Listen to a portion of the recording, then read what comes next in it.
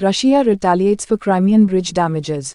It was very clear to the Russians that the act of destroying Crimean bridge was not accidental, but it's an act from the part of Ukrainian government. Both these nations were remaining as enemies for long time. Now after 2 days later, Russians retaliated using air-to-surface missiles. It's unclear that whether they used helicopters for attack.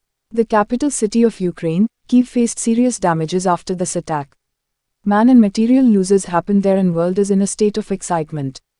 People outside Ukraine thought that the war ended after annexation of some regions to Russia. But things are again getting serious.